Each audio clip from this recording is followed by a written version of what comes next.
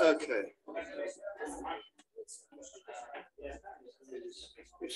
Yeah, you're the next one after Yannis. Okay.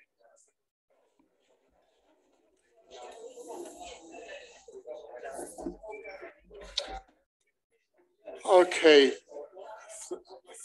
Thank you very much for coming to this book launch.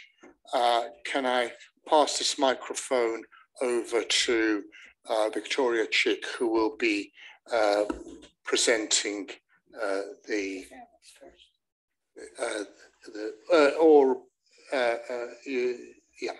no, I'll pass over to Yannis Dafermos, who will give the welcome on behalf of the department. Thank you, and many thanks for joining us today. It's a great pleasure for me to welcome you to this book launch on behalf of the Department of Economics. And the book that Yannis is launching today, I think it's a very important contribution to our understanding of the economics of Kalecki.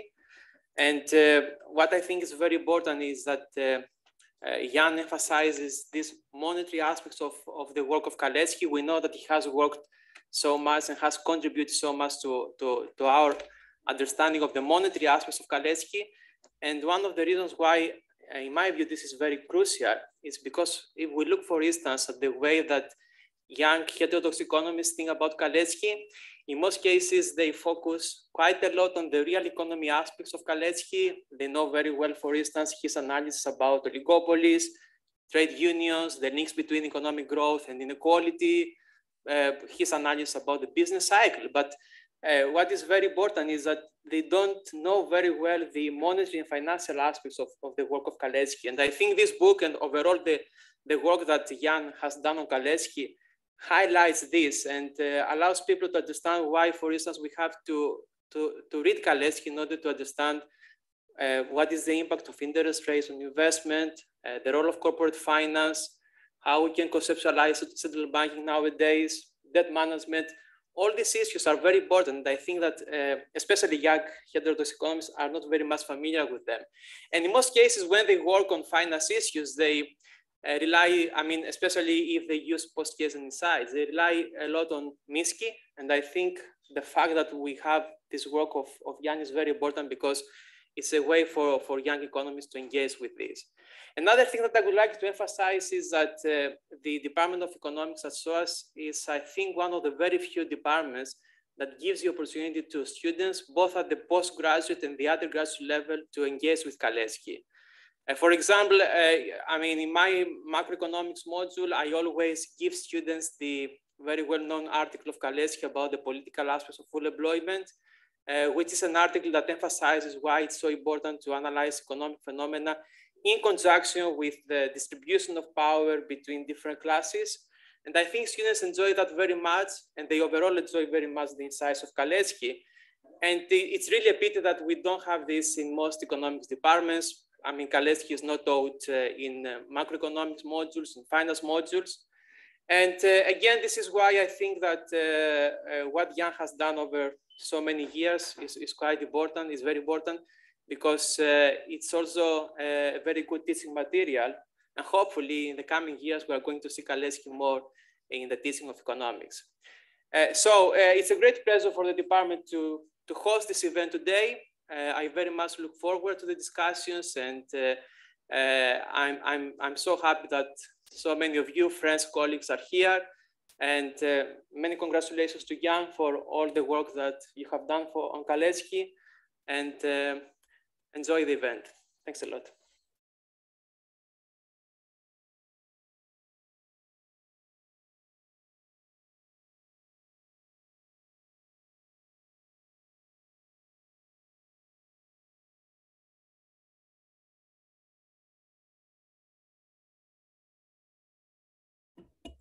Better? Good. Seems to write books as frequently as most of the rest of us send off postcards. It seems an almost daily event that there's a book launch here for one of his efforts. The last one I remember was the second volume of the Kalecki biography. And he, I think very wisely, chose to write another volume on Kalecki's monetary theory, which really doesn't get the kind of press that a lot of Kalecki's work does. It sort of sits by one side, and to have it brought out like this, very often in this case, by finding fragments of arguments and putting these arguments together, that is a very great boon to us all. We have three wonderful speakers. The other thing that Jan manages always to do is to get the very best speakers. The first is Gary Dymski, now from the University of Leeds. He started his career in America, more or less all over the place until he ended up in California, at first at University of Southern California, and then University of California at Riverside, but decided that Britain was the place to be because the population density was such that there was a real chance of academics talking to one another. It's true. And it's true. Thank you. It's true. That's why he's here, and I'm delighted. In the States, he also played quite a strong role in various government departments. And in Leeds, he's also doing something for the city council. Very importantly, from the point of view of putting this meeting together, he's on the committee of the Post-Keynesian Economics Society, and is looking at Kalecki perhaps from that point of view. So I give you Gary. I would like to introduce all the speakers at one time, but it's a little awkward to do, so I guess I'll break in each time. They have about 15 minutes maximum. 10 would be even nicer, to say their piece. Gary. I appreciate that. I will do my best. Good boy. Stop watching. I don't even have one, so. So I have a lot to say, and I've been up. Good now? Yeah. And I've been in dialogue with Jan and learned from Jan so much over the years by both reading and talking with him. And so it was I really wanted to do justice to this volume here, which I think is a real milestone. It is true he writes many books, but this is something special. And I was able to distill my thinking about it. And I'm going to kind of read with expression what I've written so I can discipline my mouth and say all that I want to say. So Jan starts his book with a confession that it is true that Kalecki consistently underplays monetary factors. And indeed, as he refined his formulations, he pushed money even further into the background. Now, this book here, this is a scholar's book, and its entry point, therefore, confronts its reader with a paradox. That is, why a book called Interest in Capital about Kalecki? How does that work? Now, my decoding of Jan's intention is the following. Highlighting the often implicit monetary components of Kalecki's work in an exposition, his exposition, that connects with Kalecki's overall vision of the capitalist accumulation process, permits a deeper confrontation with the limits of neoclassical theory than would a critique that was based merely on the obvious mischaracterizations in neoclassical theory. To give an example, If you've seen the May 2015 working paper by Jacob and Kumhoff that just brutally flogs the exogenous money theory, you can do things like that, and that's fine. It's descriptively wrong. But Toporowski has a deeper target here. He wants to take on the edifice of equilibrium-based neoclassical macro theory, both in its older and its newer forms.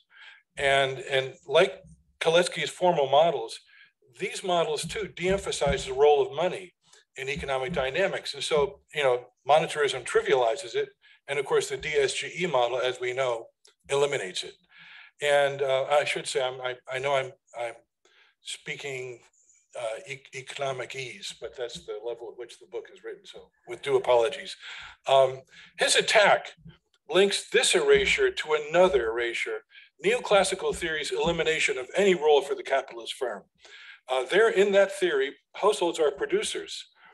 This simplification leads directly to another deep theoretical error that Jan wants to correct, the idea that interest is linked to profits in a zero-sum relationship. So just to remind you, the neoclassical model, agents automatically earn an expected return R for saving, and whether, or for waiting, if you will. So whether you think of this R as an interest that you pay yourself or as a profit that your production earns doesn't make any difference. Notice that the real business cycle kind of morphed into DSGE and nobody really cared because it doesn't make a difference. It doesn't matter. There's only the representative thing that's at the center of this nothingness that's neoclassical theory. In that framework, R and the assumed availability of putty capital production technology governs agent choice. Rational agents automatically generate the finance that they need for the appropriate technology. Finance remains invisible because it's completely passive and dutiful. You don't need to see it, and therefore it's out of the theory. This trade-off between interest and profit is one manifestation of what Keynes called the classical model, and what's here called by Jan the Wicksellian approach. It's kind of because he's kind of making that monetarist connection pretty deeply.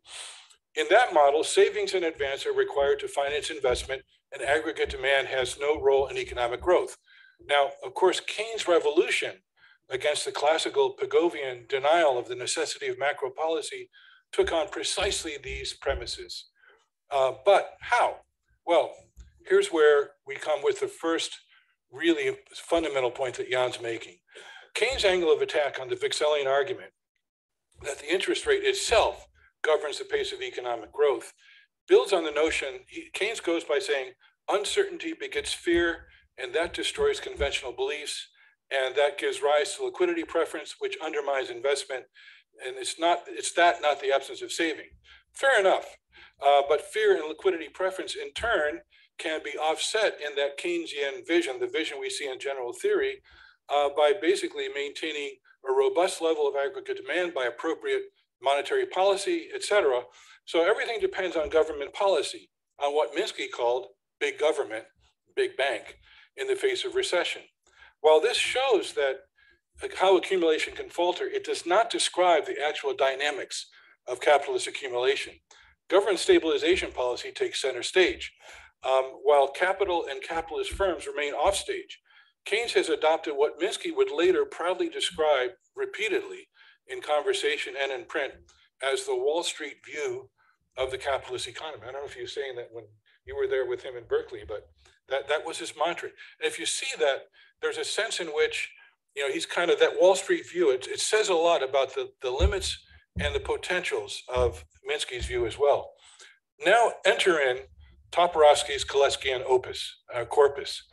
This puts this capitalist firm center stage by focusing on corporate finance, not liquidity preference. The competition amongst capitalist firms, which involves investing when financing conditions are favorable, takes the place of liquidity preference. So greed, driven by fear of being overtaken by rivals, takes the place of the fear of uncertainty that can kill capitalist entrepreneurial drive. And capitalist firms' competition gives rise to a business cycle whose lifeblood and whose aggregate demand-driven aspect is the economy's monetary circulation. That monetary circulation is driven by what Jan calls capitalist money. It's the money of capitalists that you need to understand capitalist dynamics, not the money of government. there's another really provocative point in the book, well worth much reflection. And so that, leaving that there, a perhaps surprising implication of this approach, something I hadn't fully realized, is that interest is not limited by profit. Instead, Jan points out, finance is flexible. Capitalists themselves and the banks on which they rely for credit are able to generate the money they need. Interest can be paid from the profits that will be realized once the investment thus triggered works through the expenditure multiplier. So Kalecki is the shield that Toporowski uses to confront, in a sense, the hydra-headed beast in a certain way, to build monetary elements into a framework that prioritizes the essential features of capitalism.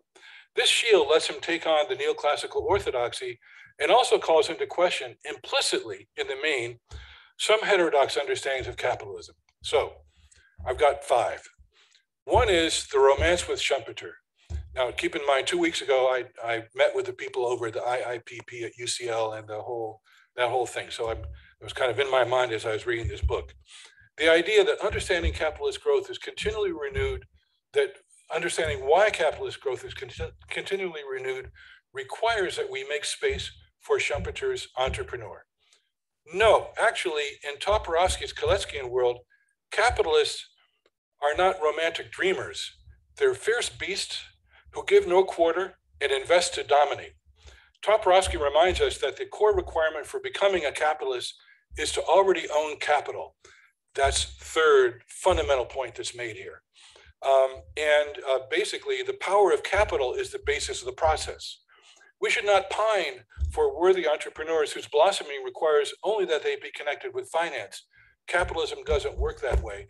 And in our work up in West Yorkshire and Leeds, this is something that we're confronting as a reality. How do you overcome that divide and level up and all of that? Because it is what it is. It works as it works. Secondly, there's a gentle corrective for the Keynesian stock flow consistent models. Keynes's failure to ground his monetary theory in real-time dynamics driven by capitalist firms is reproduced in SFC modeling as such. The SFC model is, after all, a rediscovery of the Tobin-Brainard macro portfolio equilibrium. That's an accounting framework that emphasizes point-in-time stock consistency and largely ignores motion through time.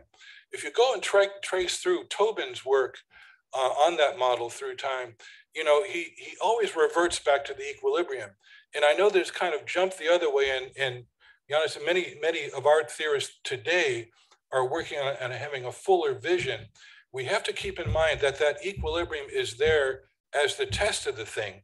And once we go into other directions, then it challenges, are we in a sense pushing that framework beyond where it really can go as a description of capitalism? This is something that's posed and that in a sense, Jan puts on the table. So this framework accounts for capitalism's scorecard, the balance sheets, but doesn't track the circuits of capitalist circulation in time. So in some sense, there's this kind of dialogue that we always have to have with the regulationists, with the circuit of capital folk, and with SFC. We need all of those elements. And of course, that's one of our contemporary challenges, as in a sense it was for Kalecki. Third, this volume's argument warns, again implicitly, against the idea that purposive smart government initiatives can rescue capitalism from its contradictions. Neither mission-driven growth nor monetary theory are mentioned here in this book, but both of those turn on the idea that the failures of capitalism can be effectively countered by available policy levers, an idea that Jan's book calls into question. There is a debate to be had here. Fourth, this volume briefly criticizes the literature on the financialization of capital, another really provocative finding in the book. The idea that there's too much finance and reducing finance would be a cure. My gut, right, I believe with that, all my work on the mega banks and all of that. But Toporowski reminds us that more finance can save capitalism from its own contradictions. Financialization embodies a crisis of one kind, but it also presents a means of escaping from crisis. Could we not say that this is a kind of Marxian dialectic in motion? The insistence on the importance of modeling the capitalist firm and its financing process represents a view that planning and controls over investment finance, which is mentioned a lot in this book, that is, explicit intervention into the drivers of aggregate demand and supply, are needed no matter the form taken by the social relations of production. So it has to be said that going all this way with Toporowski's drilling down into Kalecki's vision of capitalism does entail some costs, and there's some kind of points of critique or further discussion. One is that Jan's effort at carving out a clear divide between the money of capitalists and the money of the state arguably goes too far. It's a really provocative point to read and to reflect upon. And so I think that it's important for us to think about state and economy, Polanyi and all of that. But there's much to be said there that for further exploration. Secondly, his assertion that capitalists do what Kalecki says they do, that they invest by fiercely investing, they fiercely compete to generate profits, is questionable in a world in which the circuits of industrial capital are paralleled by the increasingly dominant circuits of financial capital. The latter are based on speculation or buying to sell, as Dymski would put it. So whereas capitalists made profits by exploiting workers in Kalecki's time, today there are capitalists who make profits by taking positions and fees in their own enchanted world, to use Alain Lippiatt's phrase. And the rentiers, of course, are there earning their share of Piketty's 1%. Thirdly, Kalecki's two-class formulation, the assertion that workers are workers, is also problematic. In our time, people are divided by processes of inter and intra-class competition into the class fragments that are described by stratification theory. There's no recognition in this volume that the concentrated power of large capitalist firms and banks and their shadow bank empires has been used to super exploit those that are socially marginalized by divides of race, ethnicity, gender, or national borders. There's also no attention here to problems of developing nations. Now, I got to say, this is a short book, and we're making some fundamental theoretical points here. So I'll hang on for my finale in a minute. So finally, this volume's discussion of monetary policy leaves much unsaid about the new era of quantitative easing. The transformation of money markets and position taking in pre and post-crisis financial markets has forced central banks to be not just lenders of last resort, or as Perry Merling would have it, dealers of last resort, but actually to be everyday participants backstopping the barely controlled and often out of control gyrations of the over-leveraged financial markets in which the mega bank dominated networks stake out their positions. That's the world in which we live. That world, rooted in the dollar's exorbitant privilege and sustained by the Federal Reserve, catches Western economies in debt tracks that are deepened by COVID-19 now and by the Ukraine war. Not much is said about it in this volume, which would categorize these machinations as components of the money of the state, not the money of capitalists. So I'm out of time, so let me just say that there's something to be considered. And my final paragraph, in the next crisis period, a post-Trump US Fed will lack, perhaps, the policy space that Ben Bernanke was able to use to stretch the system to meet the 2008 Minsky moment. To create a post-capitalism that can survive the 2030s, we'll need more than economic insights that, no matter how prophetic, are rooted in the conditions of the capitalism of the 1930s. This means that we cannot allow this stellar monetary theorist to rest. We're going to need the next installation of Toporowski's reflections as he and we follow the arc of history. Thank you so much for your attention.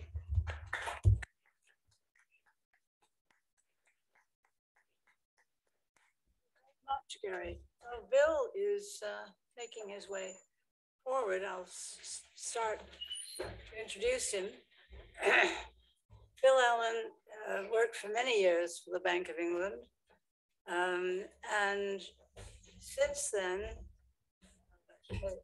or during that time, in fact, also advised the IMF and various other bodies, and wrote, at the time, shortish articles on what the Bank of England was doing. And since then, 2 books have turned up. Jan, in introducing Bill on another occasion described him as a central banker who thinks about what he's doing. And I don't think you can really ask for a higher accolade than that.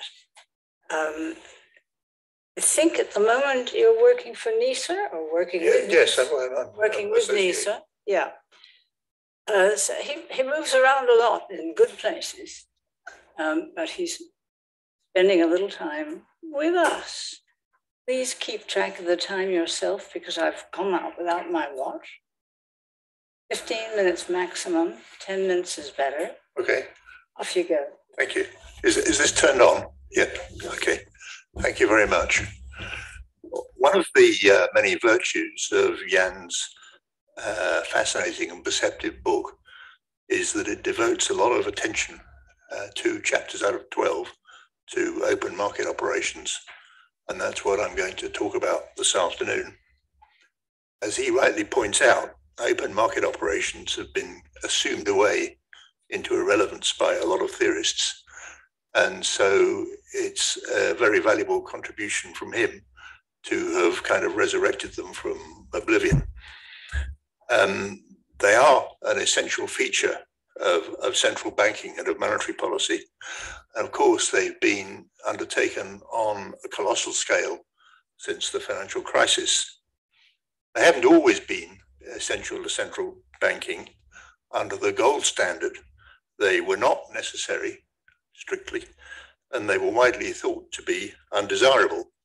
The stereotypical bank of issue, as they were called in those days, confined itself mainly to discounting bills of exchange. It determined the discount rate and the quantity of bills that it was willing to hold. If holders of its banknotes returned them in exchange for gold as they could, the bank of issue was supposed to let its gold reserves fall in parallel so that money market conditions got tighter and interest rates went up. And that was the automatic magic mechanism of the gold standard, the rules of the game. The reason why open market operations were thought to be undesirable was that they interfered with the direct relationship between the central bank's gold reserves and the domestic monetary situation. They were a way of bending the rules of the game. And of course, that's also the reason why they were thought to be a good idea. The purpose was to absorb some of the shocks that were imparted by the automatic functioning of the gold standard. So the central bank has accumulated reserves to excess in good times when it was plentiful and interest rates were low, so that it could release the gold in bad times when interest rates were high. So it was a kind of counter-cyclical thing. Jan describes how the Federal Reserve discovered the power of open market operations by accident in 1922, when the Federal Reserve banks looking for income started to buy government securities so as to make their income bigger, and happened to notice, or their statistical department noticed, that when they did so, the demand for credit from the commercial banks got smaller. And it was the Federal Reserve too, in the early 1930s, which pioneered the extension of open market operations into what's now called quantitative easing, by purchasing such large amounts of government securities that the commercial banks ended up with large excess reserves. And that's been hailed as a great success by monetarists, and with some justice. But even so, the scale of quantitative easing in 1931 to 1933 amounted to the equivalent of something like 2 or 3% of GDP. In other words, only a fraction of the amounts that have been done in the past 13 years. That was still in the gold standard era, just. When exchange rates floated, open market operations became not just a good idea, but essential. Their purpose was often described in the Vixelian language that Jan uses in chapter 10, keeping market interest rates in line with the so-called natural rate. Making bank rate effective was what Richard Sayers called it in his history of the Bank of England. Now, jumping forward a bit, in 2009, quantitative easing was an emergency response to the collapse of the banking system. Since then, it has gradually become the preferred technique for monetary easing. There have been other devices which have been used, but they've all been dropped. Quantitative easing has kind of endured. Quite rightly, extremely usefully, Jan's book draws attention to the immutable but widely forgotten relationship noted in 1963 by James Tobin between monetary policy and government debt management. It's more relevant than ever today, certainly more than 1963. Quantitative easing, in effect, has greatly shortened the maturity of the government debt, nowhere more so than in this country. I don't think this has been widely recognized, at least until recently. If a central bank is free to do quantitative easing, then there is unavoidably a latent conflict between its freedom and the Treasury's ability to discharge its responsibility to maintain stable public finances. Of course, in this country, the central bank isn't completely free to do quantitative easing. It needs in advance the approval of the Treasury for each tranche, as it were, of quantitative easing. That being so, it's hard, at least hard for me, to understand why the Treasury has been ready to give its approval for such large amounts. One probable reason, though it can't be the only one, is that in March 2020, when the coronavirus pandemic became obviously serious, quantitative easing was represented in part as a market maker of last resort operation, or a dealer of last resort operation. And that was in an environment where government bond markets had ceased to function as the seriousness of the pandemic became apparent. Now, the Treasury needs a reliably liquid market in which it can be confident that it can sell its securities. And a market maker of last resort was certainly needed at that time in March 2020. But the functions of a market maker are to facilitate trading by quoting bid and offer prices, and to achieve price discovery by matching bids and offers over time. So market makers buy and sell. The Bank of England didn't buy and sell, it bought and bought and bought.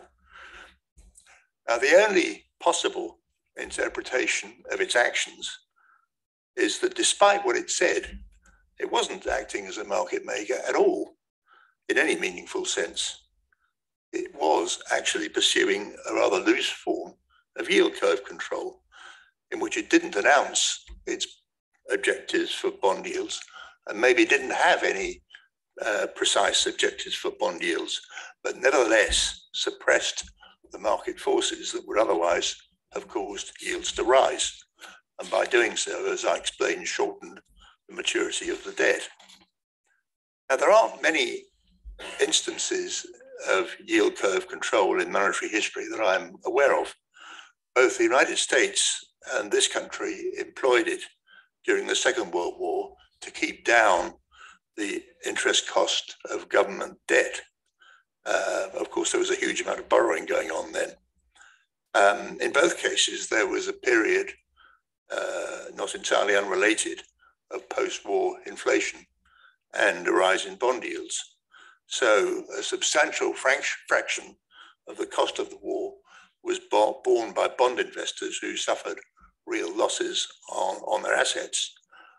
Much more recently, Japan has used and is still using yield curve control for a prolonged period and hasn't experienced any significant inflation. In Britain, inflation has increased, as you all know, in the past year, and bond yields have gone up a bit. Up to the end of February 2021, quantitative easing had produced a large mark-to-market profit for the Treasury, which they had taken and spent of £112 billion. But the Treasury is also responsible for the losses which will have been incurred in the latest year and for future losses if bond yields continue to go up. So Jan is quite right to say that open market operations have a fiscal component. It's a very big fiscal component. And more generally, monetary and fiscal policy are ultimately indivisible. So Jan's decision to say so much about open market operations is timely and welcome and a very important contribution to the current debate about monetary policy and debt management. As I said, recent writers on monetary policy have generally assumed them away. Even the Bank of England has tried to separate open market operations from monetary policy by not allowing its monetary policy committee to decide exactly what open market operations are to be done. They have to choose from a menu which is approved by the executive body of the bank. They should know better, and I hope that they and many other people will read Jan's excellent book and learn from it. Thank you very much.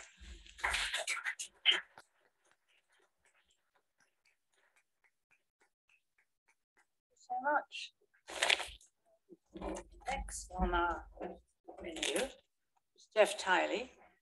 Geoff also has a variety of careers.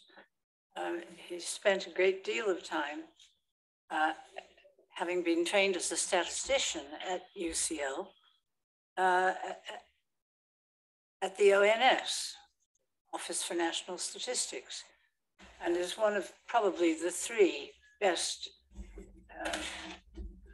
informed people on the national accounts in this country.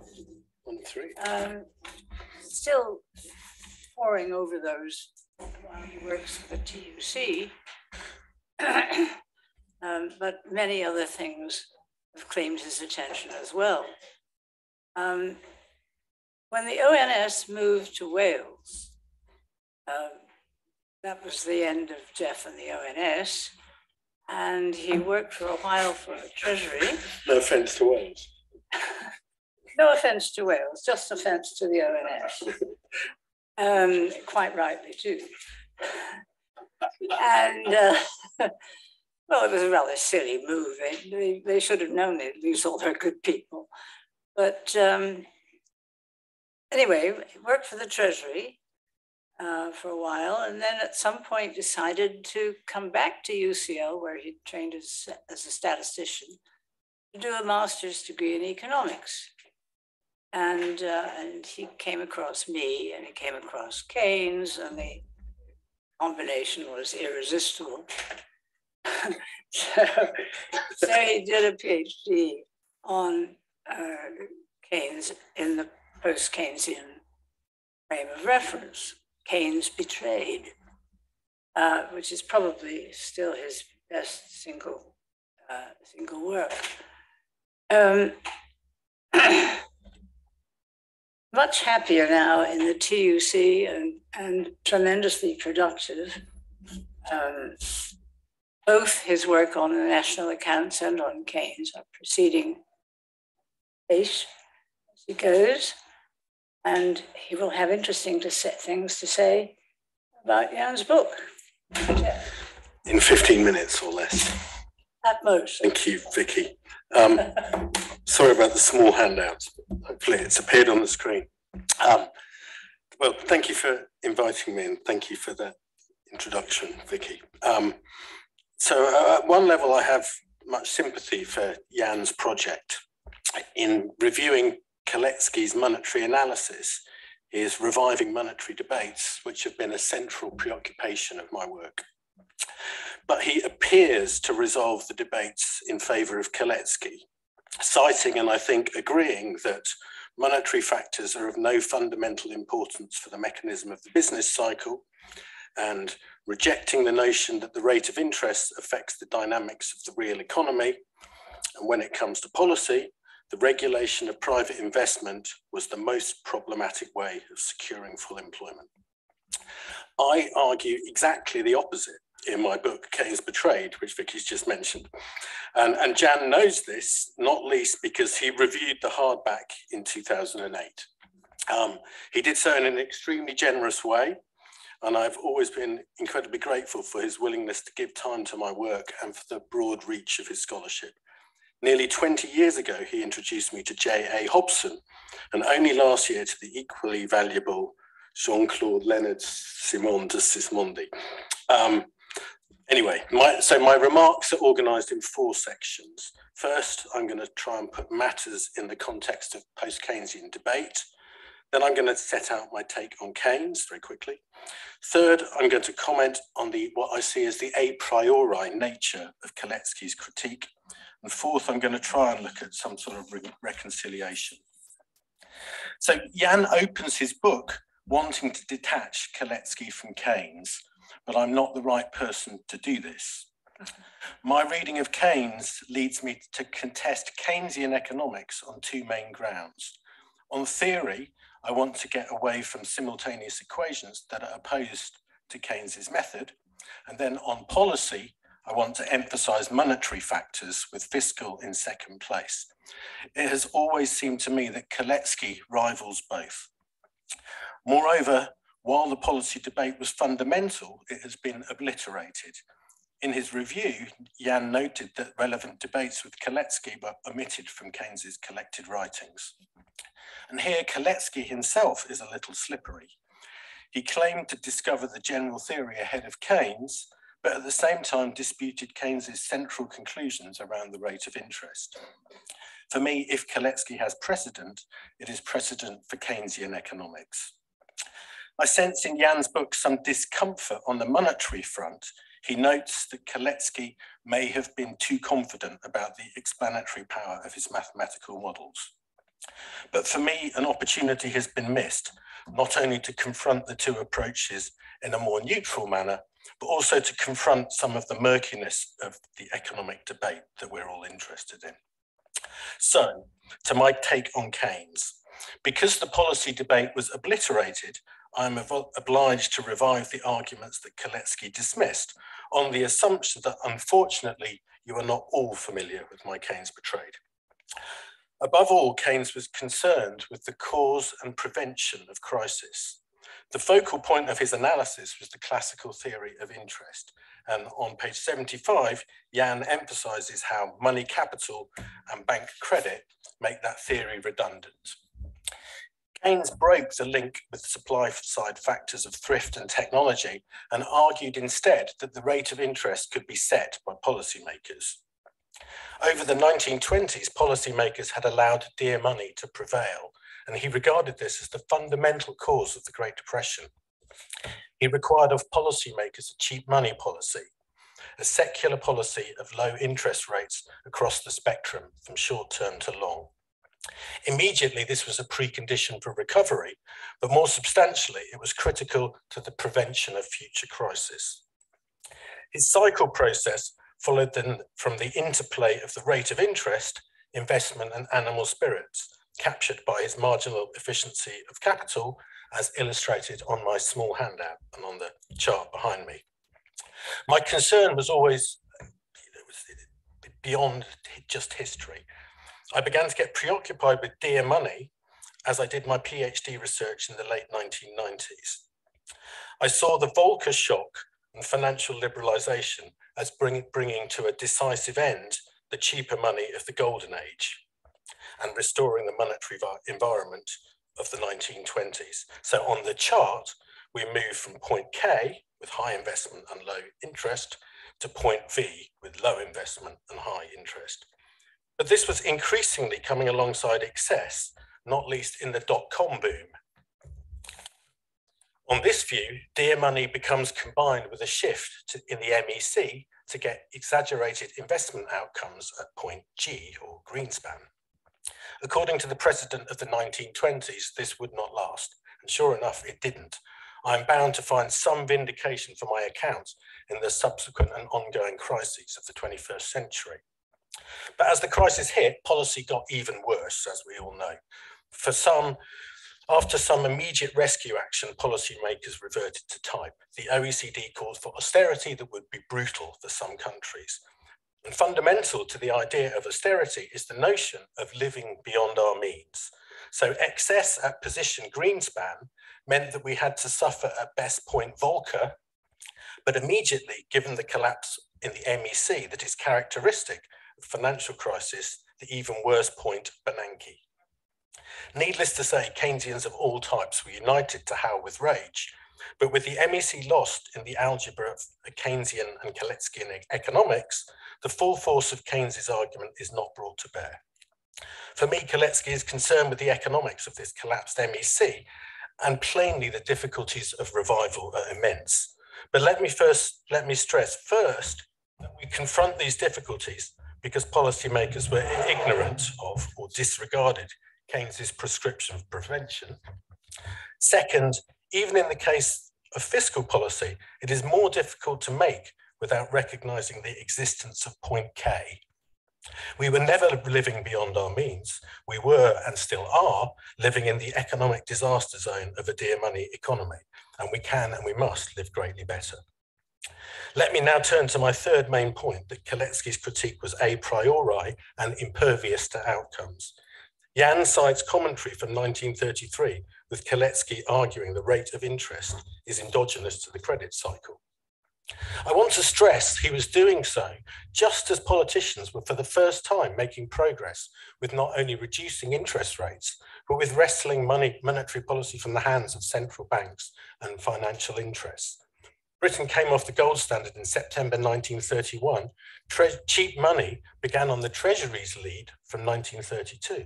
Most important for the world was Roosevelt in 1933, who literally built the Federal Reserve in Washington, DC, to take policy out of the hands of the Federal Reserve Bank of New York. Other countries followed suit as they followed Britain and the US off gold.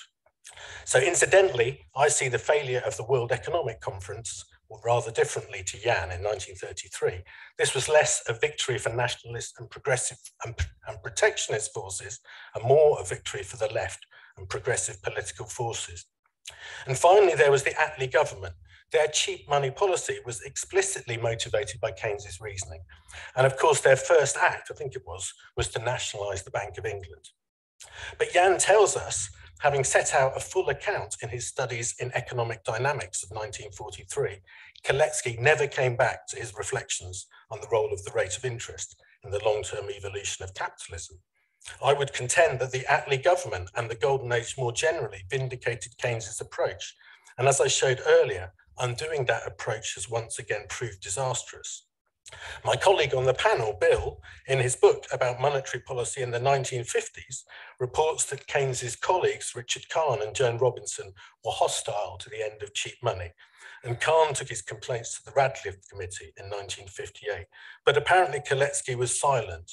I would be interested to know whether Yan thinks this acceptable. So let me turn to reconciliation. In his book, I sense an attempt at doing so on Yan's part. He sees Kalecki coming round to Keynes's approach to interest rate policy and advocating debt management techniques to set low interest across the spectrum. My minor objection is the approach gives too much emphasis to open market operations and not enough to Keynes's tap issue mechanism. My major objection is that the policy is set only in the context of fiscal policy, and more specifically in the context of funding deficits. I want to offer an alternative reconciliation based on Keynes's sense of power relations that is notably absent from Keynes's approach. In Yan's account, this comes from the interplay of capitalist wealth and the corporate sector, with investment critically contingent on the willingness of capitalists to part with their wealth.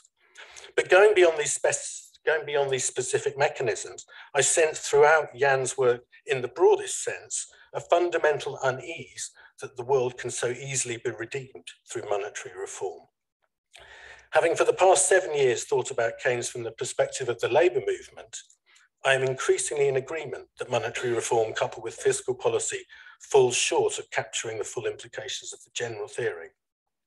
I wrote about this under the title, A Second Internationalism of Labour, in the Progressive Economy Forum book of essays The Return of the State, which was edited by Jan and Sue Consman, so another book for the collection. On this view, the rate of interest needs to be understood from the perspective of class forces more broadly as the return to wealth. And in a symmetric way, we might understand wages likewise as the return to labour. With any notions of natural rates firmly dismissed, the implication is that both are set according to power relations, and then the disasters of capitalism follow from orienting the system to wealth. And in this way, policy is less about technocratic adjustment of the monetary system and the government's fiscal policies, but a wider and perhaps binary reorientation of the economic system with the needs of labour rather than the needs of wealth paramount. With class forces operating on a global basis, this changed orientation must also operate on a global basis, hence the internationalism of labour. You can read separately how it operates, not least in my blogs on the TUC website for free. But I want to close on a different point. In the general theory, Keynes was preoccupied with preserving a role for market forces and individual initiative. I fear too often markets conflated with capitalism, so any solution partly grounded in private initiative is rejected out of hand. But the general theory tells us that the market may not be so dysfunctional when oriented at the interests of labour. The Attlee government proceeded with a number of nationalisations, but were content with this broader approach. On this view, socialism is not defined by its approach to the state and market. It is defined by its approach to wealth and labour. That's the end of my remarks. Thank you, Geoff. Thank you very much.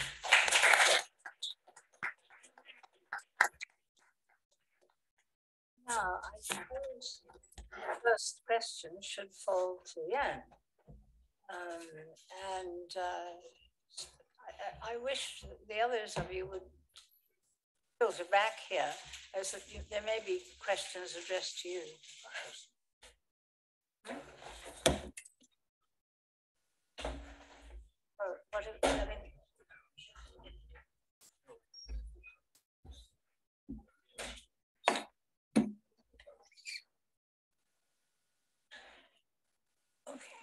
Well, I think it's better that you start the ball rolling, don't you?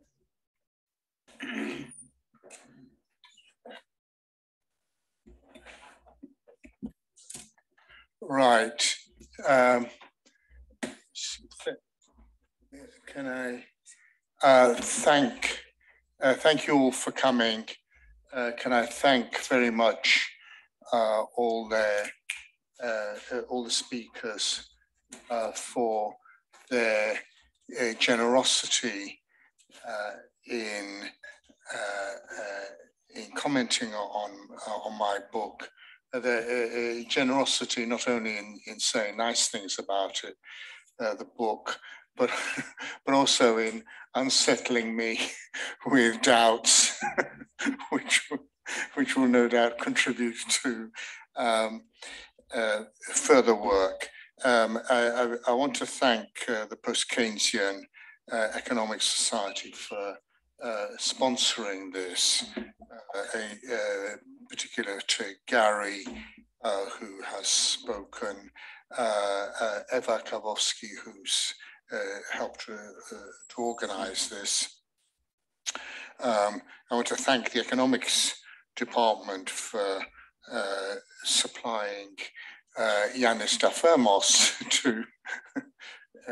to welcome us all on behalf of the department, also for paying for the reception which awaits us downstairs in SG 37 after we've had some discussion.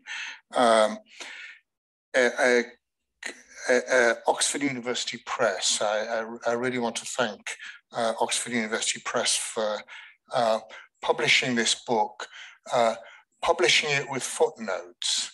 You know, for those of us that write books, regret the time, regret the trend in publishing or putting the footnotes at the back.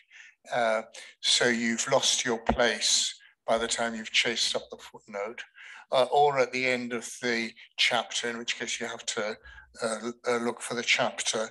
Oxford University Press is still doing footnotes. I'm very pleased about that. The Oxford University Press also offered copies of this book for a sale at £45, a discount of £20 or £45. I thought this was outrageous because I actually have an author's discount to buy them at £40. So if you want to buy a copy, I will make available to you a copy for £40. I have copies here. The title, which I think Gary referred to, the title actually comes from the title of Bern Bavek's a classic book on interest and capital, and reverses, in a sense, what Bern Bavek did was put forward a view that's utterly opposite to the one that I put here. Bern Bavek argued that the rate of interest really doesn't need much explanation. What he meant by the rate of interest was the rate of profit, and that does need explanation. True up to a point, but the rate of interest is still there, and I agree with Geoff on this. It does require explanation, even if one's critical of the properties attributed to it. I want to thank Victoria Chick, from whom I learned the fundamentals of monetary economics. Geoff Tily, who shared with me this education in monetary economics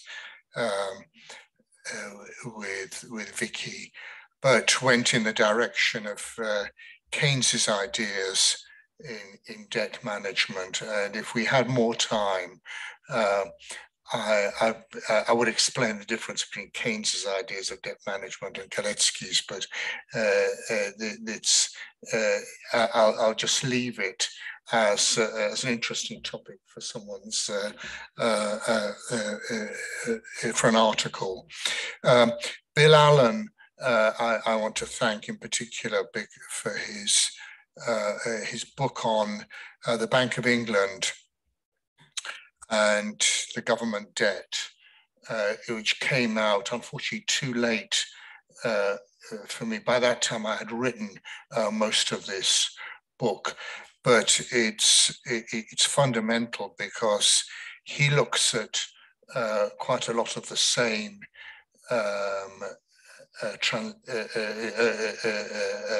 the same material that I looked at, that Kalecki was commenting on war finance. Bill actually looks at it from the point of view of what the Bank of England was doing and its contribution to debt management. So, I think the book deserves, Bill's book deserves a higher profile than I gave it in my book. I just want to record with sadness my debts to two people, Geoff Dymski and Julio Lopez. Geoff Dymski was the editor of Kalecki's collected works, who died at the beginning of February, and Julio Lopez, who died nearly 2 years ago. With Julio Lopez, with Geoff Dymski, I was working on a book on Kalecki and Bretton Woods, and I don't want to overload you, but this book is now available. And just to forewarn you, it will be the subject of a presentation later this year. Let me just say, make a few comments on the substance of the book. I mention in there that Kalecki's ideas didn't change much through his life. His equations did. I mean, he saw himself as a pure mathematician. So what he did in successive volumes of essays on the business cycle was that he tended to change the equations, and then he tended to drop the material on or include some material on monetary economics, only to drop it later on. So what I do in this book is, in the first part of the book, it picks up these fragments. In the first chapter, this is concerned with the financing of investment. Then there is his criticism of Wicksellian theory. Now, this is the sore point for Geoff. The idea that there is a relationship between the rate of interest and the business cycle and inflation. And then there's a further couple of chapters on debt management in the context of war finance. And this includes Kalecki's critique of the Bretton Woods plans. And what I do then in my book is there's a middle section which discusses some fundamental principles. I talk about I think one or two of the speakers have mentioned this idea of capitalist money, and let me just give you some quotations from an early, just to show that this isn't a peculiarity of Kalecki.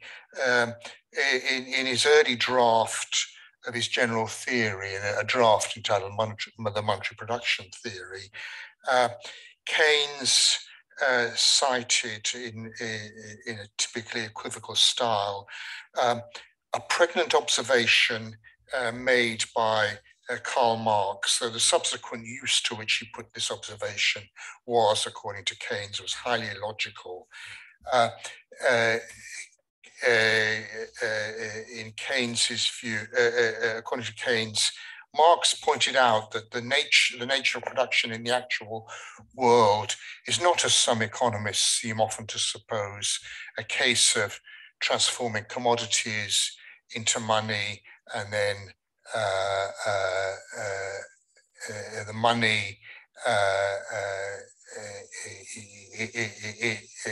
using the money to obtain another commodity or more commodity or effort.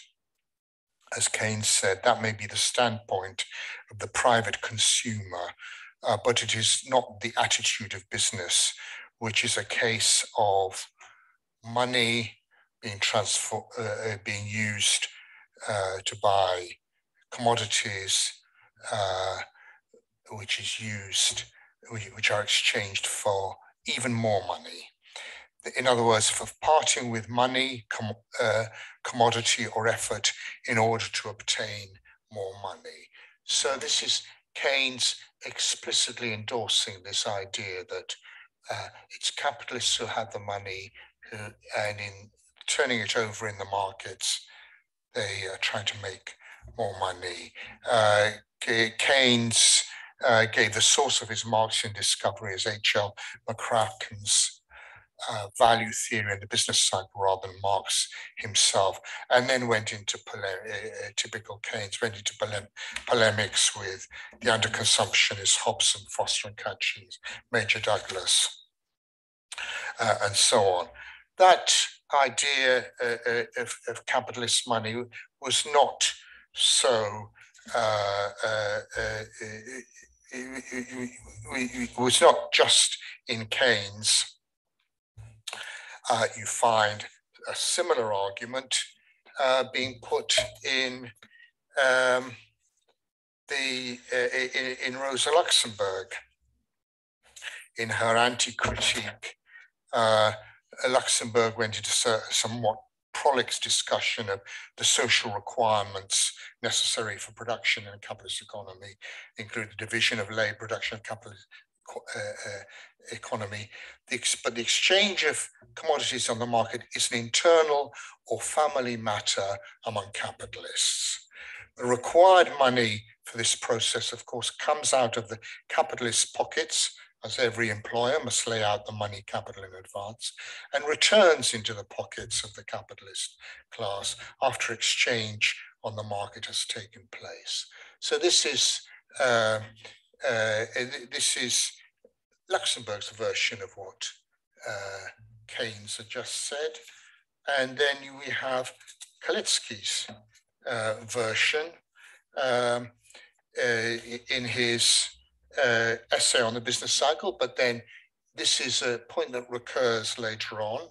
He's referring to the technical elements of the money market,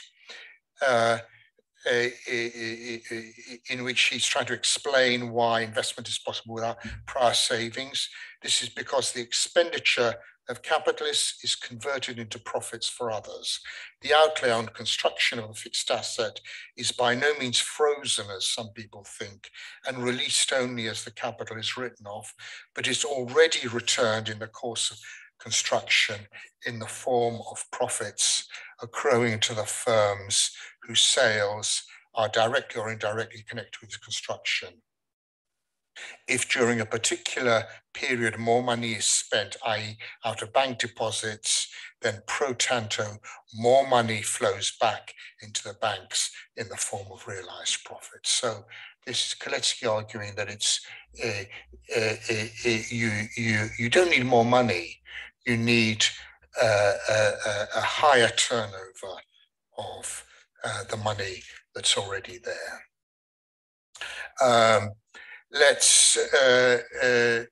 Let me move on with the Kalecki's.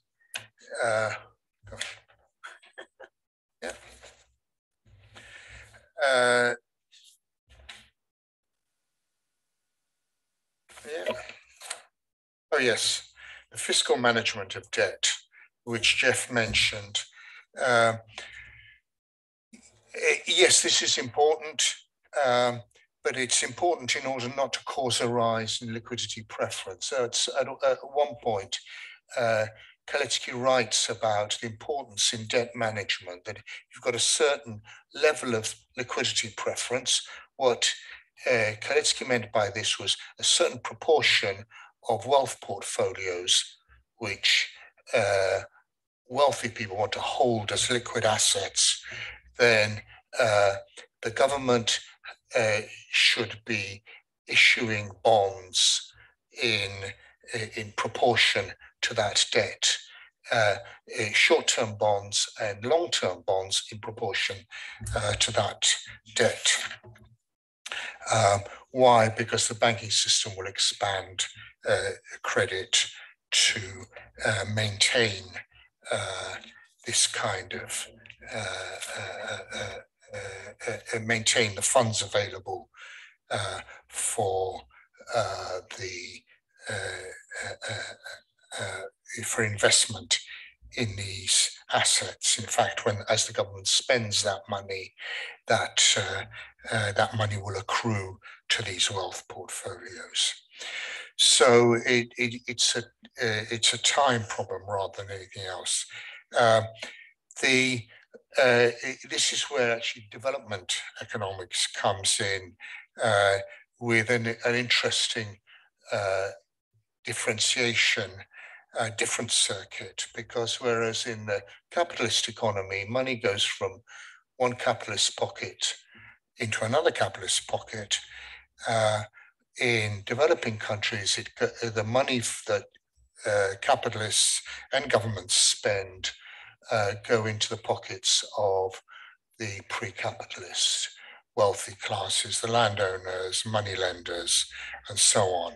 And for him, for Kalecki, financing development is really all about making sure that they don't have too much of this money so that the financial system becomes unstable. No one's mentioned the fable on debt repayment, which is actually, it took me a while to work out, is really the fundamental explanation of why it is that it's liquidity that is needed for debt management rather than a surplus or a profit from the real economy. So let me conclude by making a few links with the monetary economics and the monetary dilemmas of our time. We live in a time of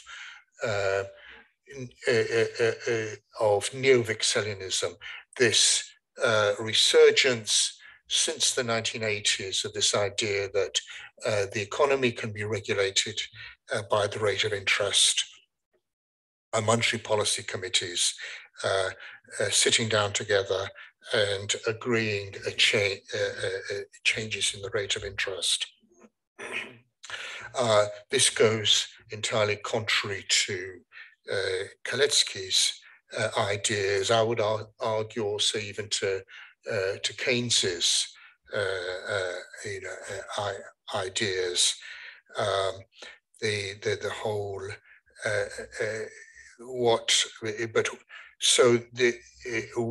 the arguments that Kalecki was making really have to be made again, and I try to do this in the book. But the other intriguing and relevant point for today is the discussion of debt management.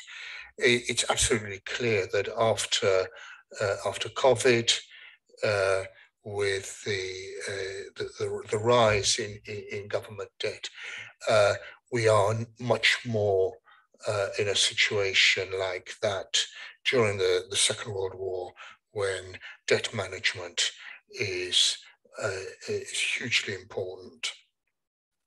And this is why the final this section of this book is on central bank operations and securities, and concluding on this idea that inflation targeting taken too far, given the limitations of economic forecasting, really simply makes monetary policy endogenous to the business cycle. So I want to once again thank all the speakers. Well, I guess we have some time for discussion. I hope so. Yes. Thank you, Yannick. Thank you very much.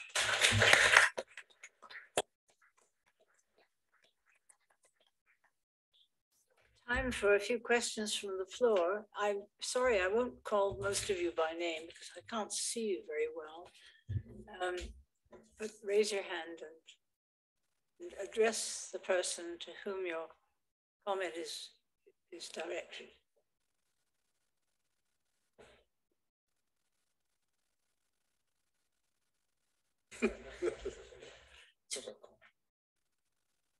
Yes? Andrew Trigg. Ah. First, Geoff, what's the power of monetary policy and interest rates? With interest rates so low in recent times, how does that relate to the what you were saying about the power of monetary policy? Surely that's happened. Keynes wanted interest rates near to zero. They're not far from zero. They're negative in real terms with inflation. Also, quantitative easing. I wonder what the panel thought about the impact on income distribution, on inequality of quantitative easing. Shall I go for it? Yes. Yeah, I guess that's the right question, Andrew. Thank you. I I don't think interest rates are that low. I think the interest rates on government bonds in advanced economies are incredibly low. Maybe in some other economies are pretty low. But if you want to take a view of the broader return to wealth, if you want to regard the interest rate as a broader return to wealth, then it's incredibly high. Lots of post-Keynesians are writing at the moment about the search for yield. Since the global financial crisis, when policy rates have gone low, there has been a search for yield. So investors are looking overseas for Turkish corporate bonds or whatever you want, real estate bonds and things like that. So I think a lot of money is being channeled into high return investments, perhaps too much money channeled into high return investments, which are probably dangerous. And fundamentally, I think it's a different kind of a cheap money policy to the sort of cheap money policy that Keynes envisaged. Keynes envisaged a very regulated financial regime. He envisaged capital control and so on and so forth. So he wanted low interest rates that would directly affect investments in the domestic economy and likewise for other economies. So I think that world is quite different. But the other thing is that, Keynes wanted cheap money, and he thought that, certainly in the first instance, you had to stop interest rates being high to stop the Great Depression. So that bit was kind of succeeded. But then at that point, you might still need fiscal policy because the MEC has collapsed. Firms don't have any confidence, so you need some fiscal policy to get things going. And contrary to much discourse, there was fiscal policy in the 1930s. There was fiscal policy in the UK, and of course there was fiscal policy in the US under the New Deal. So policymakers were acting to support the economy, which was pushing the MEC out from the sort of slumped one to a better place. So things were working in a way that they're not doing now, because that's one thing. It's all about monetary policy. It's all about the power of the Bank of England. It's all about QE, but it's been nothing about fiscal policy. So there's a sort of answer in that ramble that one, it's a very different cheap money policy that we've got at the moment, not in a regulated environment and an absence of fiscal policy. And I think it's probably a dangerous cheap money policy as well at the moment, because of the way money is being pushed into all sorts of investments around the world that might be a bit precarious. And we might be seeing some retreat from those investments at the moment. Top.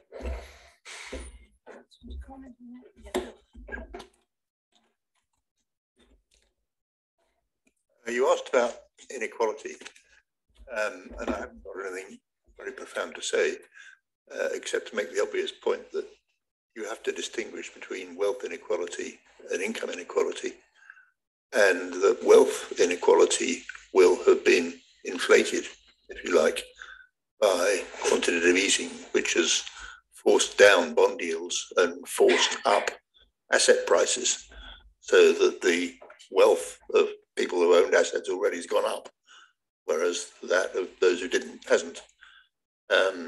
And one might expect that as quantitative easing ends or even gets reversed, if that ever happens, that the wealth inequality will adjust back. Income inequality, I have no explanation of, and I think that it's that the causes must be quite profound and certainly beyond my comprehension.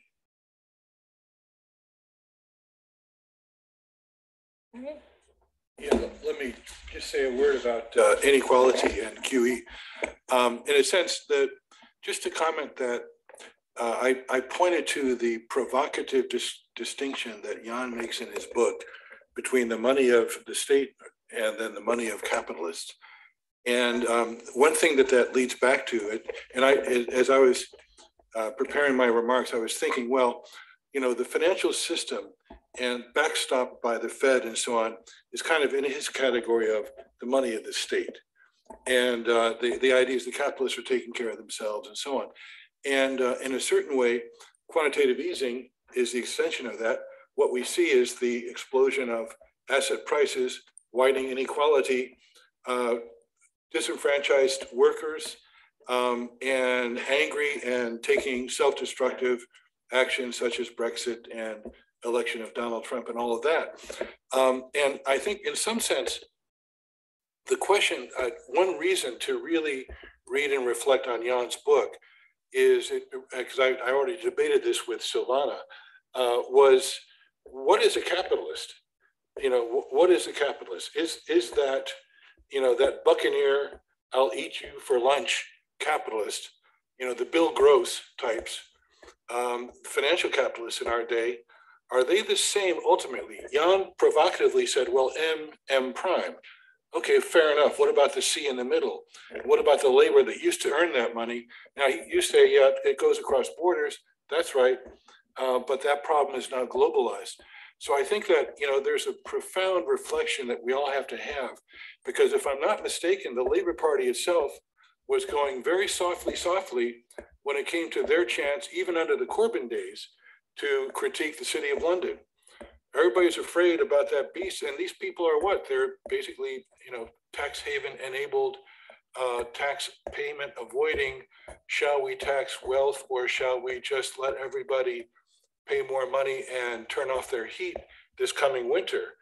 You know, these issues are right on the table, and we have to ask ourselves, who is this capitalist, and what is the relationship to something called labor? So while I challenged the adequacy of those, and of course, you know, we rip each other apart, the working class versus the Afro-Caribbean Britons and all that, you know, we rip each other apart. But basically, those questions are there. Who is labor? Who is capital? And how does that come together? Those are the fundamental things that in Kalecki's work are always front and center. And in Jan's work.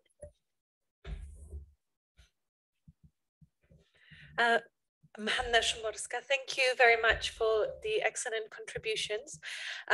My question piggybacks a little bit on Andrew's. A lot of the speakers rightly criticized the rather narrow space that monetary policy occupies these days, mainly focusing on interest rate management and to some extent open market operations. So my question firstly directed to Jan, based on Kalecki's monetary economics, what new action or intervention could monetary policy take to think a bit more creatively about ensuring prosperity in the light of the challenges that we face today? And I would also welcome other speakers to contribute to answering that question based on your expertise. Thank you very much.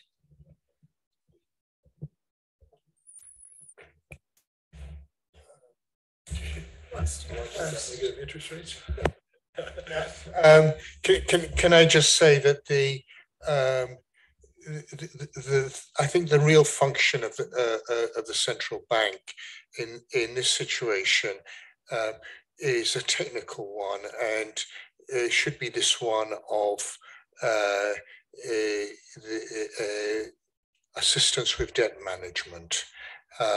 If you want to call it the broker of last resort or whatever, it's really to maintain and regulate the liquidity of the capital markets, so that the government can issue the bonds or obtain the financing that it needs, but also so as to ensure that the markets do not get so liquid that they become unstable, and that's I think it's this technical role.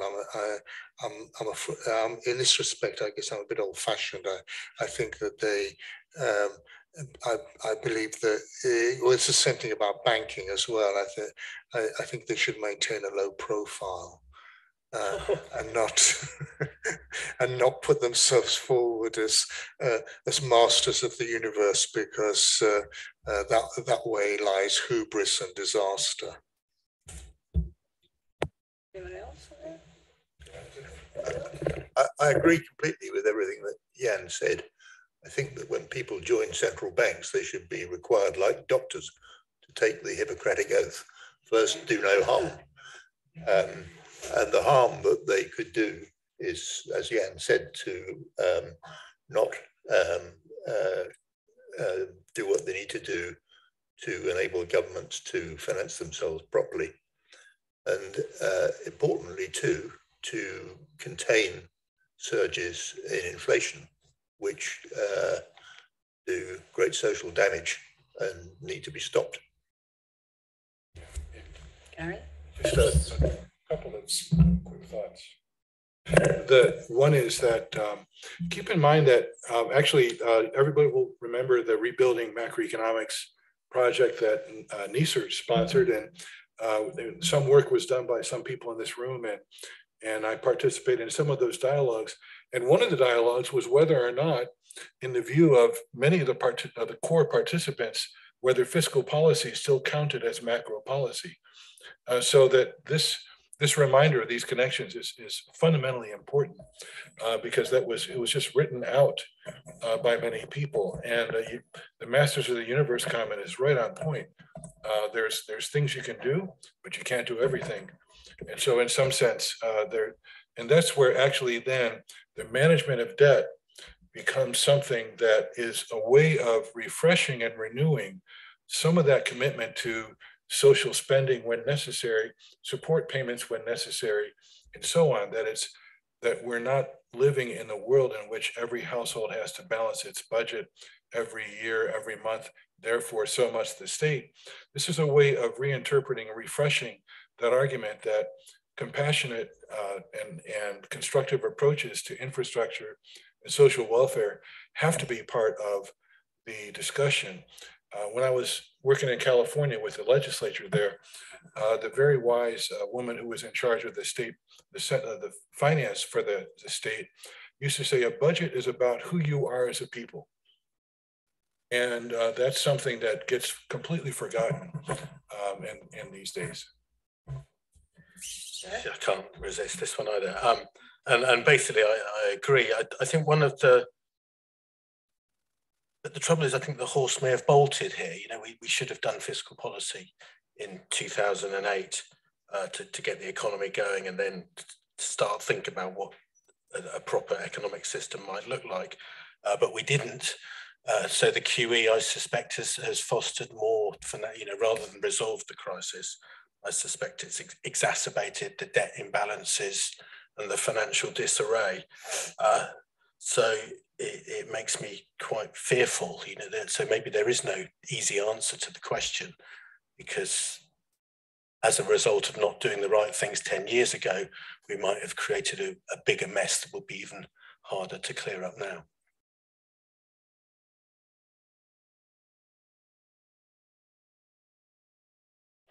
Yes? Oh, he's leaving. No, he's not leaving. Cheers. Yeah, thanks for this. Particularly interested, from Jan, your view on whether interest rates themselves can actually have much of an effect on inflation, particularly the inflation we're seeing at the moment. And I guess back to similar to other questions, whether we should be looking at non-interest rate mechanisms, whether that is other forms of monetary policy, like people have been talking a bit about the use of reserve requirements, which I think was a debate in the 1970s about how that should be done. But also, I guess, what other policies, fiscal policy, or is there nothing we can do when it's supply side inflation?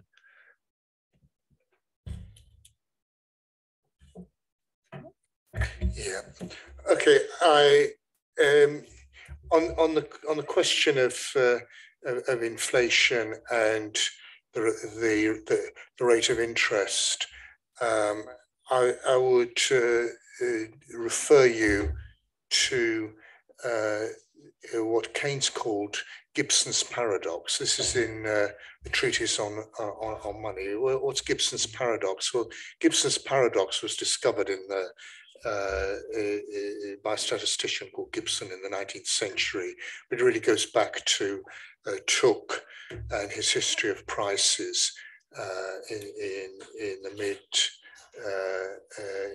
and early in the middle decades of the 19th century. This is the discovery that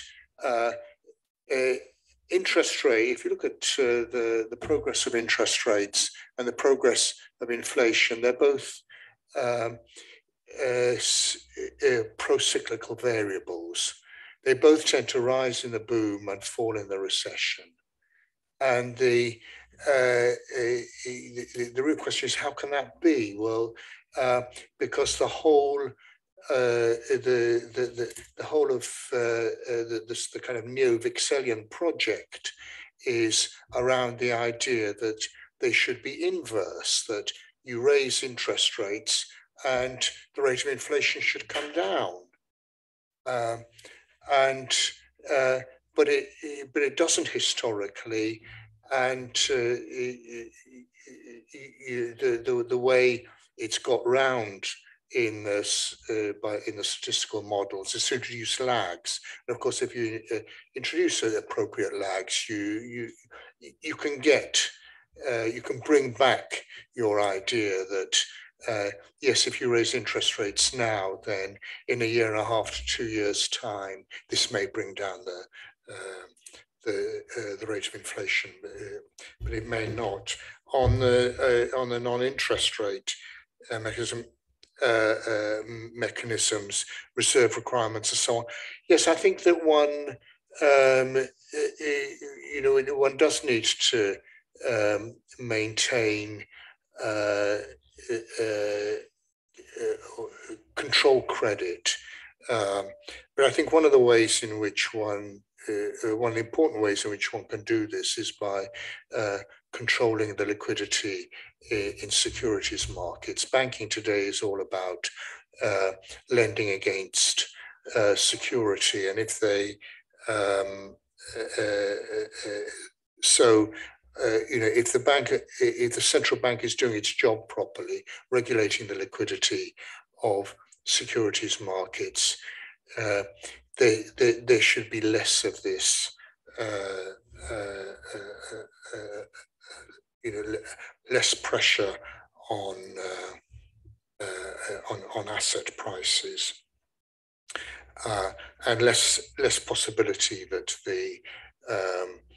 the system will become unstable. But it's not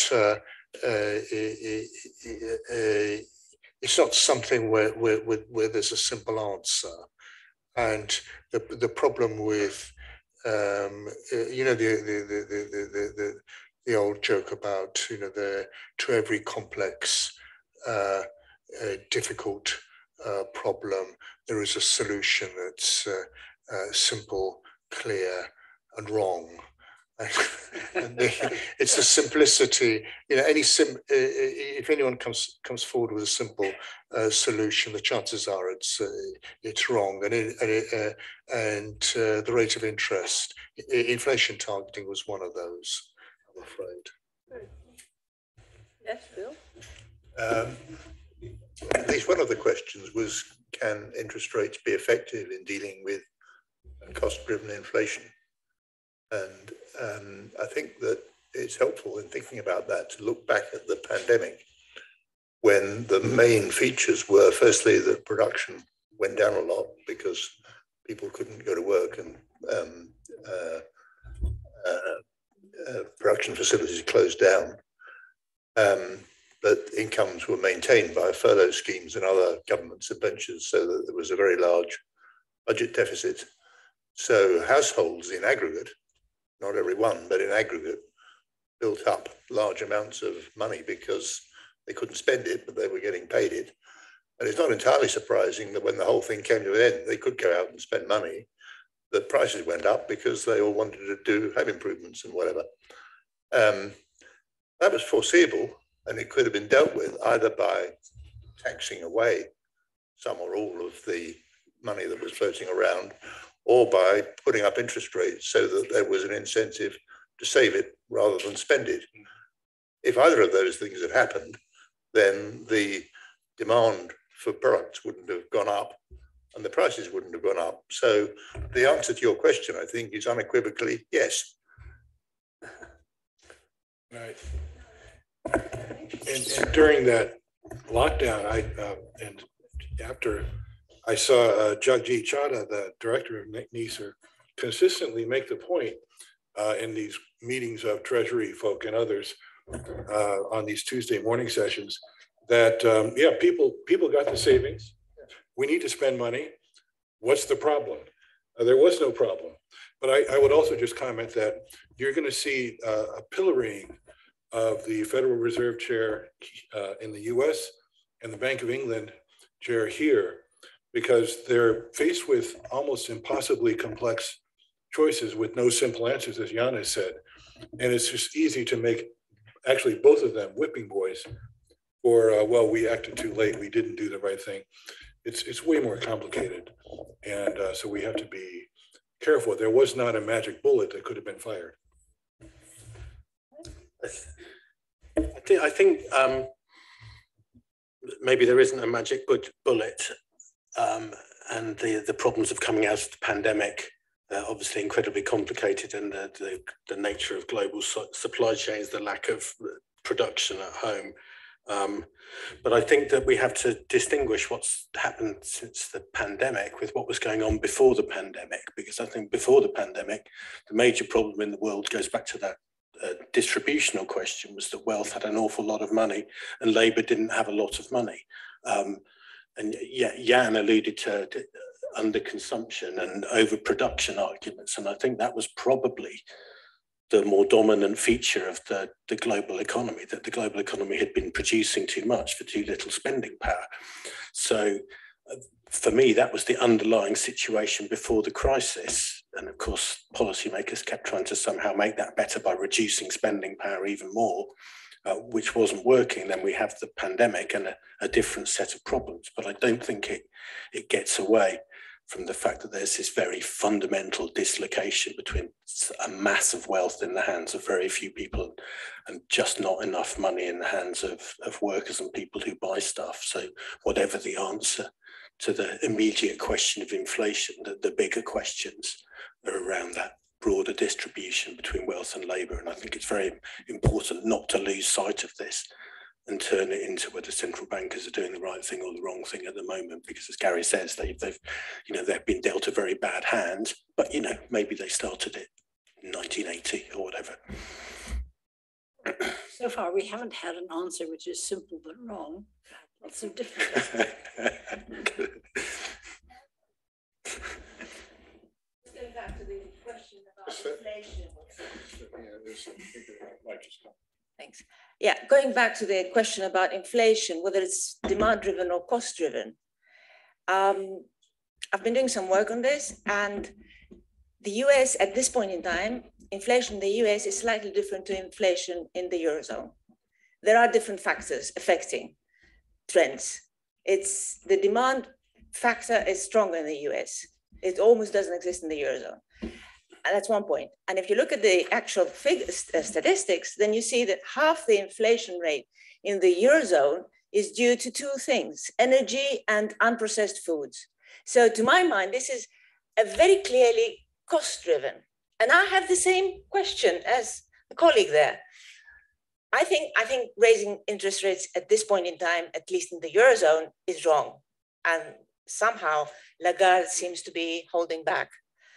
But I mean, I'm looking for this simple but wrong answer, and I don't have that. Okay, if that's wrong, what do? Price controls? Galbraith, 1970s, said price controls, strategic, big firms that you can't control, that you can actually, follow and control, supervise, survey. You price makers, in other words. So there is no. I mean, taxing is another sort of probably way of going about it. But it is a big question right now.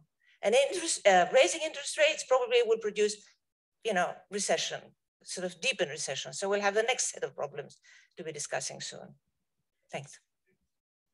Let me just start an answer to that by just mentioning that a colleague who worked in our country has now moved to UMass Amherst, Isabella Weber, has written a very well-received book about China, very excellent book.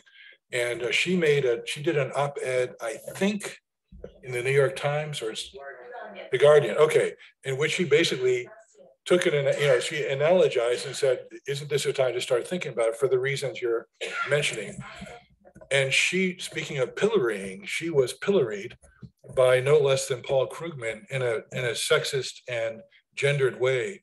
Now he backed off. He's an arrogant guy, as we know, but still, I would ask the question, because we've got people here with great government experience in the UK. Would we reach a point where price controls, even in some of the sectors, such as you're mentioning, could be on the table for this government or another government? I can imagine it. I mean, I think it would be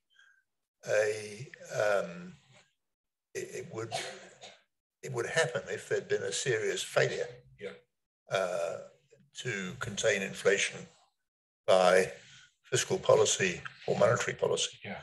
But if you get into a really chaotic, dislocated, disordered situation, yeah, it might happen. Not impossible with trade war with Europe and all of that.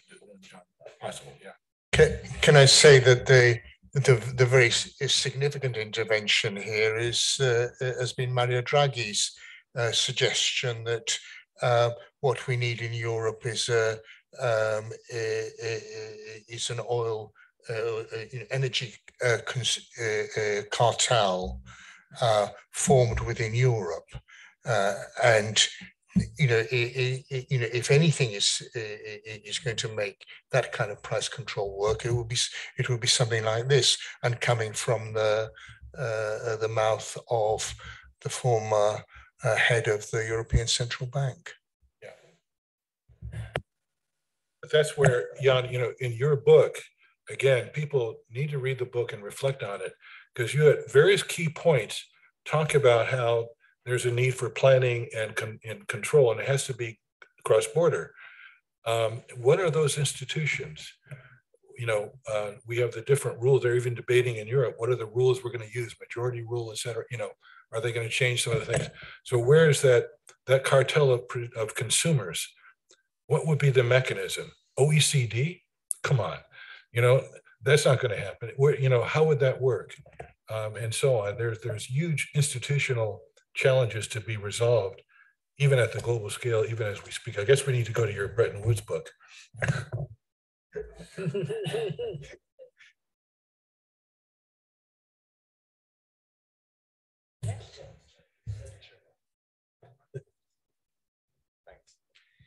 Can I be cheeky and ask two short questions?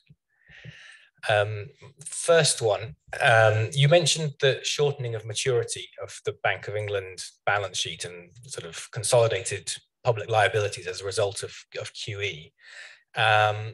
Do you think there's a danger that the bank gets worried about, as interest rates rise, bond yields rise, capital losses and costs to the balance sheet, and react by perhaps aggressively trying to sell off quantitative tightening, because it doesn't have the option of letting them mature in the same way that the US does, because they're shorter? If it did that, what do you think the effects might be, particularly in terms of financial stability and government debt management?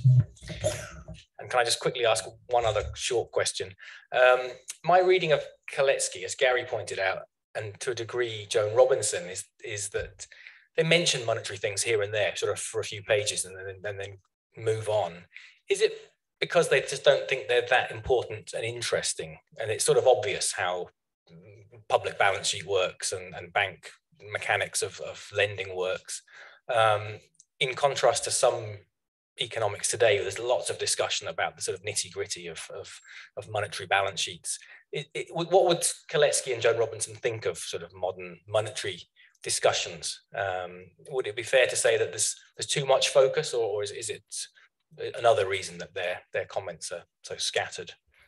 So I stop there. Thank you. Well, you go first.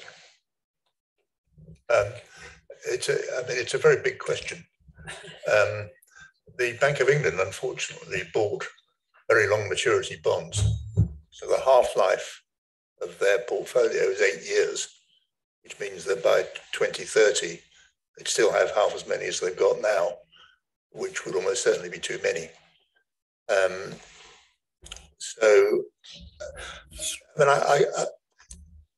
Obviously, selling them actively in the market is a kind of slightly more scary thing to do than just letting them run off. There's no particular reason, I think, why it should be more disruptive to the market. It's just kind of bureaucratically more intimidating because it's something you're kind of doing yourself rather than something you're letting happen. To my mind, by far the best way of doing it would be, well, there are two ways of doing it, but I've proposed one way of doing it in one sense rather quickly, but I won't go into that because life's too short. But if they're going to just do it in the way that you would expect, I think that the simplest thing to do would be just to say every year to the debt management office, we'd like you to sell this amount on our behalf. And then they combine that with the regular debt management sales program. The guys in the debt management office know what they're doing. And that's probably quite the least disruptive way of doing it. I can't see why that should be particularly problematic, but obviously there'll be a limit to the amount that they could do each year. And it might not be predictable at the beginning of the year, how much they'll be able to get through that year. There might be complications, but again, we haven't really got time. Well, I haven't got time to go through them unless you want to be here all evening.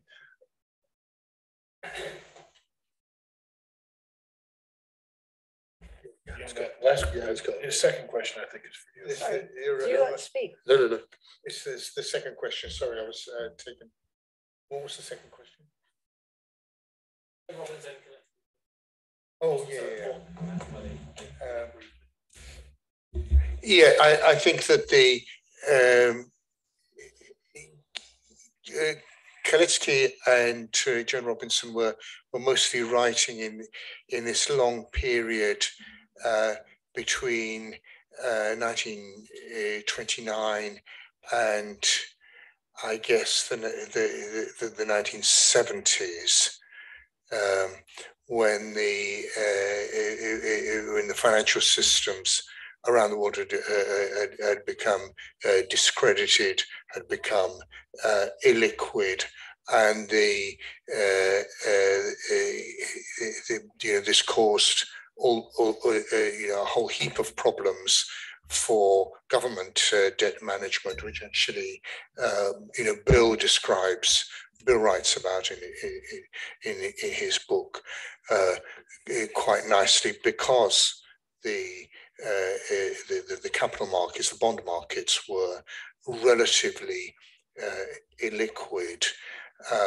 I think what's happened since then is the 1970s, 1980s. You have the shift in pension fund, shift towards funded pension schemes, the pouring of money into capital markets.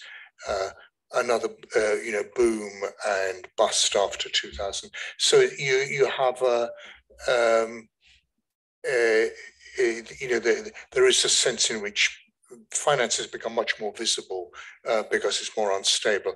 And I guess they were probably, if they were around at the turn of the 21st century, they would have possibly have written much more about finance. But it was at the time when they were writing, finance was something that caused problems for government borrowing. It was causing problems, the problems of international debt, which had to be managed, but not the type of problems of instability of asset prices, which we've come to be used to. Perhaps one more question. There is one. I was just asking for a clarification. I don't know, maybe Jan or Gary. You mentioned that the book challenges the way stock flow consistent modeling, the place of equilibrium. So I didn't really catch it. Like, what's the place the equilibrium takes in stock flow consistent modeling, and what is the challenge? Just a clarification. Okay, just briefly, when Tobin and Brainard, there's a paper from, I think, 1968, where they talk about the adding up constraint and the fact that, there's a kind of Walras law thing, or, that if n-1 markets are in equilibrium, then the nth will be as well. But when you do one of these models, if you're kind of looking at n-1 markets, whatever you're not taking care of is going to be sloshed into the nth market, and you could have some very perverse and unanticipated implications for what would have happened to everyone's portfolio. So it's a warning that you have to make sure that everything's going to balance out. That those are models that are full of substitution effects and lots of interest rate and risk and all this stuff. It's a real sort of market efficiency kind of a frame. Now, as we take that forward into our era and so on, that logic still pertains, because of course it is true that you always have to watch for that when you do something that has multiple assets, a model with multiple assets, and especially when you're tracking dynamics through time. You're always pulled back to that equilibrium, and that becomes a test of whether or not a model is a good model, is one of the tests.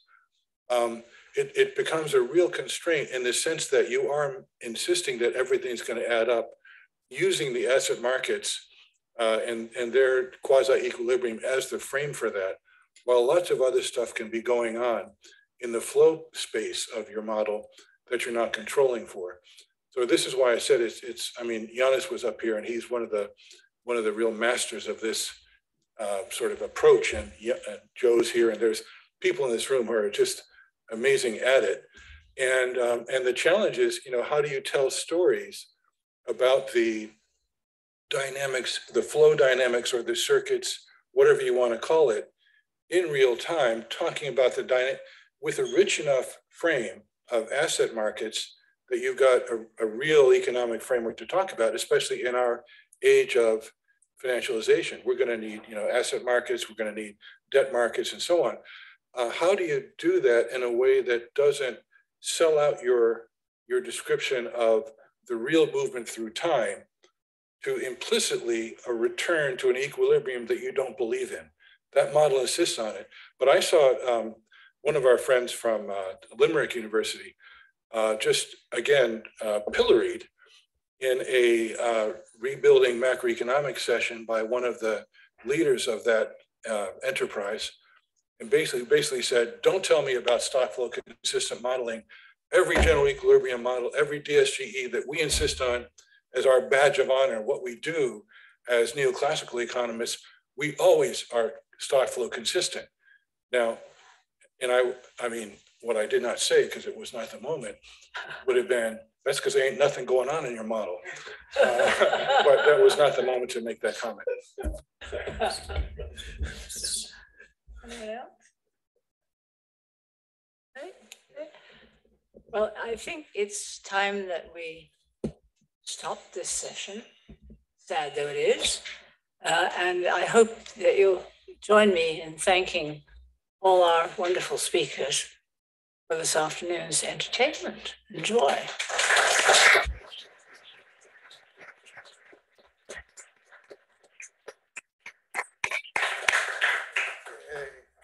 Can I thank you all for coming? There is downstairs a reception with bubbles and with refreshments provided by the economics department. Eva, you know where it is. So if you follow Eva, you can make your way down there. We'll be bringing the copies of the books downstairs. Sorry? Who's the guy with the black t-shirt behind Paul? I can't see well enough. Can't you? Sorry. Fair enough. You'll recognise him when he's closer. Yeah.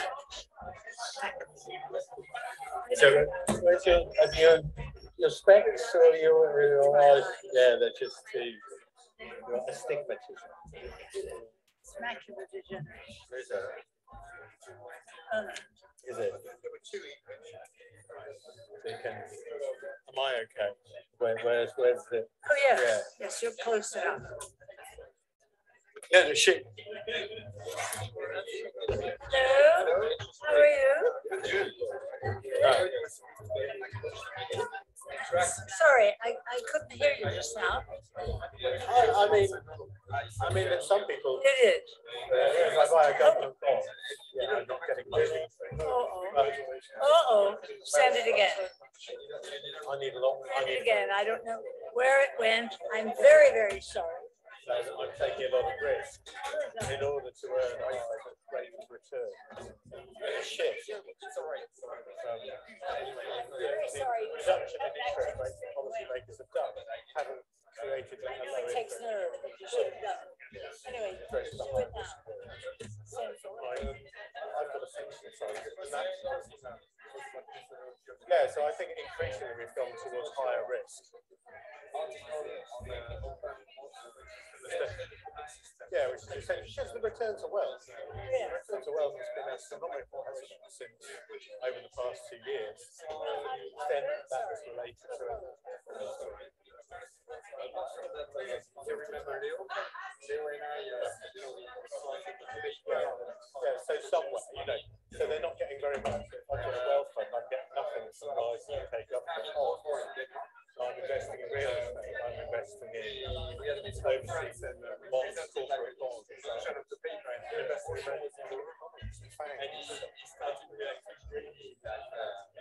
Does that make sense? Yeah. Thank you for this. And I think that the same presentation. Good thing, like 10 minutes when I